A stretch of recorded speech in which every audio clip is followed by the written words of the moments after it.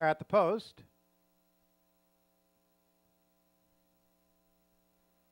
And they're off. From between horses, Naked Bootleg broke well. Moving through on the inside, that's K War, followed by Shimmy. Then up from the inside, Book Club into the first turn. Naked Bootleg is in front. Has it by 2 lengths. Shimmy takes second ahead. Book Club third. K War is now fourth ahead. Marketplace fifth.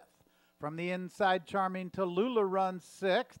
2 back to Fancy Hat, Holiday Stroll, and Great Cross.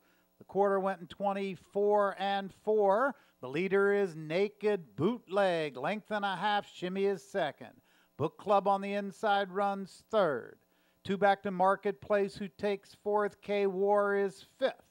Then it's a length and a half to Charming Tallulah. Great Cross moves up, followed by Fancy Hat, and Holiday Stroll is the trailer after a half in 48 and 2. It's Naked Bootleg with the lead. Length and a half. Shimmy is second. Book Club. Marketplace is gaining from third. Then to the outside, Charming Tallulah is fourth. Late run on the outside from Fancy Hat as they move for the stretch. Still down along the inside.